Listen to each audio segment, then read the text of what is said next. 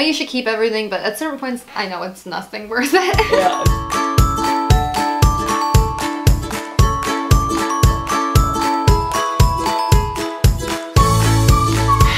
Budding sommeliers. I am Stephie and welcome back to Stephie's Wine Club. Today we continue on with part 2 of our series for Valpolicella wines. So as mentioned before, but just a quick catch up in case you missed it, Valpolicella, nice little area in Verona, Italy. Got a bunch of wines from there, including this lovely Amarone. So if you remember our little pyramid or tiers of Valpolicella wines I talked about but from our last video, it goes Classico, Superiore, Ripasso, Amarone, and then Recioto. So even though we're going to discuss Ripasso in this series, we're going to do Amarone now because I think that the way the Amarone production happens is really key to understanding Ripasso. And so we're going to talk about Amarone. It is the highest quality of the Valpolicella wines I'm going to talk about. I didn't get a bottle of Recioto. Personally, it's just not in my price range right now, and I like to review wines that I've personally drank and had, and I've never had a Recioto so far in my life, so when I do, I will definitely report and do a video on it. But for now, Amarone has definitely been a staple in my childhood home. I mean, I didn't drink it as a child, but my teenage home with my parents who were very into wine and food and culture. And now as an adult, it's definitely something I'll have at a restaurant when I'm having an Italian dish. It goes really well with pasta, really well with meat dishes like beef. It holds up really well to like heavy Italian comfort cooking, which is amazing because wines have Italian cooking is one.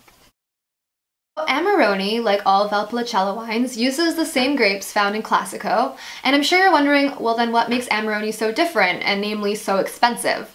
And there's a lot that goes into making Amarone that does not go into making normal Valpolicella wines. First, it's a late harvest wine, technically, so the grapes are left to ripen on the vine, which leads to more robust, intense flavors with more sugar in the grapes, and this really contributes to Amarone's very vibrant and bold style. After the grapes are picked, the grapes that are going to go into Amarone production are put through a process called passito. And this means that they are laid out on mats in a special drying room and left for 4 to 5 months to let all the excess air evaporate out of them. Even though Amarone is considered a late harvest wine, it's very different from other late harvest wines. Usually when we think late harvest wines, we're thinking sweet, maybe even dessert level sweetness of wine, and that's completely untrue in Amarone. Amarone, first of all, actively discourages the formation of botrytis on the grapes, which is the mold or noble rot that grows on a lot of dessert wines that are late harvest, such as sauternes. And it's a rot that also robs the grape of a bunch of its water and makes it more concentrated and sweeter, but it adds a very sort of sweet, almost cloying flavor to the wines, and we do not want this in Amarone. So Amarone, people who are growing grapes for Amarone, really do not let botrytis grow at all on the grapes. Second thing that makes it different from late harvest wines is it's actually not sweet at all. It's a completely dry red wine, and this is because people who are making Amarone use strains of yeast that can hold up to higher levels of alcohol. So the wine can reach higher levels of alcohol before the yeast dies off, therefore converting more of the sugar into alcohol, and thus we are left with no residual sugar, no actual sweetness. Sometimes with any of these products, with the grape skins left on for that long and the drying, just the intensity of the flavors and the alcohol can sometimes give an illusion of sweetness.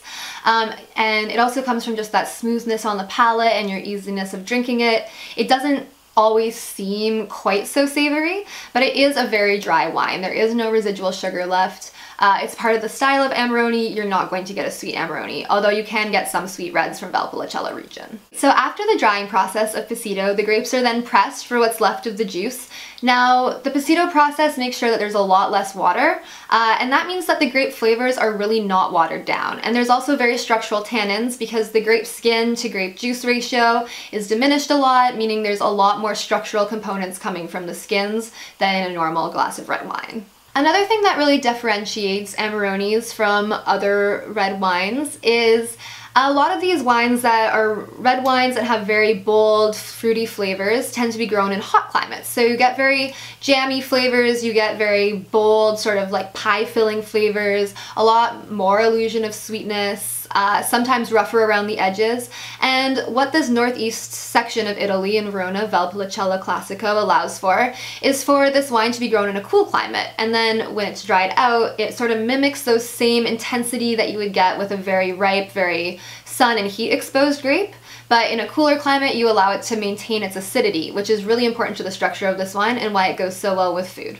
I know what you're thinking, this all sounds amazing. What is the drawback of Amarone? Why am I not drinking this every day?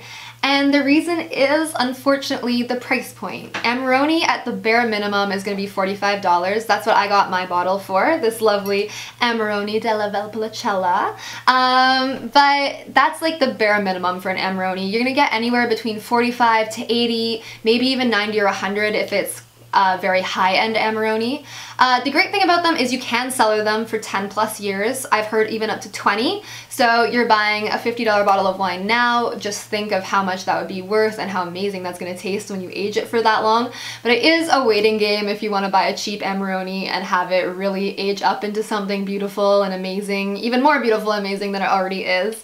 And to get those ones that have already been aged, it is very expensive. One of the main reasons for this cost is the drying process. You think about it, all the water evaporates, that's a lot less volume you're getting every time you squeeze the grape. So it takes about twice as much grape volume to create the same amount of wine. And then you also have to age it for at least 2 years in wood, which takes a lot of money to buy the barrels, and 2 years is a long time to wait before releasing a wine. Houses that are making Amarone really have a lot of overhead, so they have to charge more for this type of wine, and it's so delicious. It's definitely worth it for those big, amazing Italian meals you're gonna eat every once in a while, but unfortunately it is not an everyday drinking wine. Now we've discussed what Amarone is, I want to discuss the Amarone I'm actually drinking today.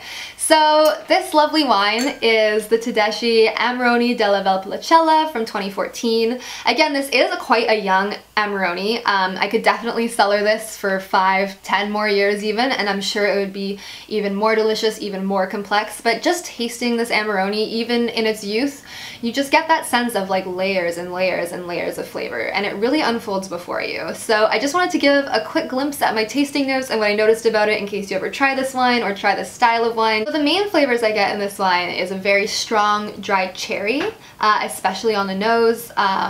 It's a dried sour cherry. You can just feel the acidity on it. It's very acidic, it's sour, but it's dried. You still get that almost illusion of sweetness of dried fruit, which is really amazing. And then you get these amazing vegetal notes when you taste it. You taste green pepper. I really noticed even a little bit of basil. I got a little hint of like these violet candies. They're called Parma violets. We don't have them here in Canada, but I've had them in Britain. So if you're living in Britain, you know what I'm talking about. It's just like this sort of like soapy, violety flavor, but very pleasant. And then almost the tomato. To me, I almost get like a little hint of pizza in the background, which just makes me really excited to try this with some pasta and pizza tomorrow when I cook some Italian food. So I would definitely recommend having this with some food. It tastes amazing on its own, especially if you're going to break it apart and really compartmentalize all the flavors and really analyze it. But I think the way we're going to enjoy this most is if you pair it with a pasta dish. Even pizza could go really well. Anything with steak or veal, a little bit of that umami flavor is going to go really, really nicely with this wine. This wine is 16%. I bought it for $44.95, so this is like the bare minimum you can spend on an Amarone. It's quite young. It is very good quality. It tastes amazing. I mean, $45 is not a cheap bottle of wine by any means, but you do have to keep in mind there are definitely higher quality Amarones than this, and when you're buying older ones, if you don't want to take the time to cellar them, you want to buy an Amarone that's 5 or 10 years old, you're definitely going to be paying a lot more for it. So if you've been keeping up with Stephie's Wine Club, you know that this is part of a little mini-series I'm doing on the wines from Valpolicella, Italy. So this is part 2. Part 3 will still be coming. It's going to be on Ripasso, the sort of middle ground and what I think is the best value for Valpolicella wines. So if you're interested in that, make sure you tune in on the next video. This has been Stephie's Wine Club. Please remember to like, comment, subscribe. You know the drill. If you enjoyed, help a girl out. Until next time, we're gonna keep it the same because we're still in Italy. Saluti!